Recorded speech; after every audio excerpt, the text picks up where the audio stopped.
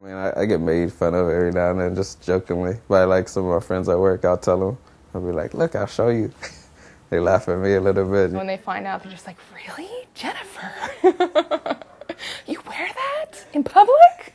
You know, wearing a costume to a contest and going to a convention, those things are pretty nerdy enough as they are, but to actually put the costume on and walk around with it, that's a whole new level that I had never actually done. But when I did it, I wore the Sand People costume.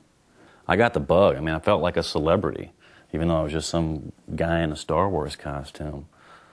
So, you know, this year with having the opportunity, I'm going to keep doing this.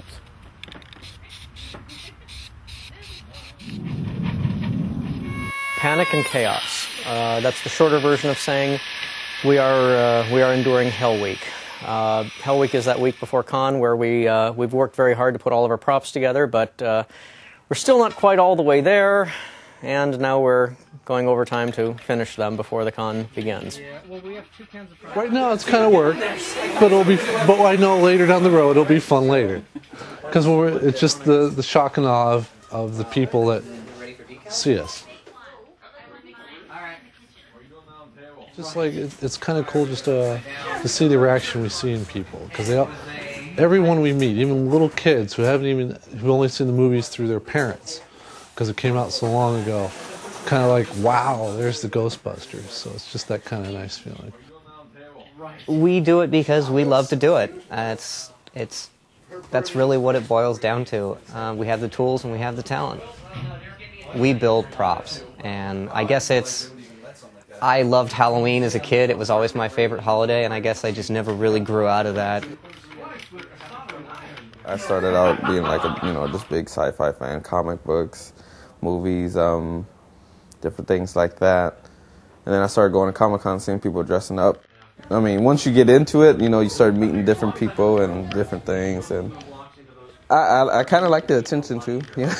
So apparently it's fun, just you get known by different people, by different groups. Call me a closet nerd, so like the unsuspected.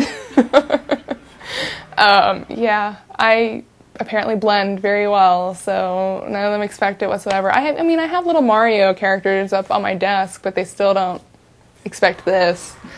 So Costumers, of course, are not a paid part of Comic-Con. We're guests. We pay to get a pass to go in there. Our strategy in the past has been you can get into the convention center parking lot if you're willing to go there around 1 or 2 o'clock in the morning. But this year we're going to get a U-Haul van and go down there, and we will use that as our storage area. I love recreating the prop. When I was a kid, I saw Ghostbusters and I wanted a proton pack. Some kids saw Star Wars and wanted a lightsaber. I knew what I wanted. And once you build it, well, what are you going to do? Hang it on the wall and then do nothing with it? Yeah, we end up getting a lot of really good feedback from people, and everybody wants to run over and get a picture with you.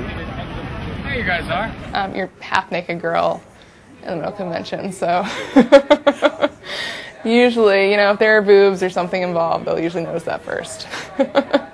You gotta realize it's a costume. I mean, you have to be comfortable with yourself, what you're wearing. If you're not comfortable in your costume, don't wear it.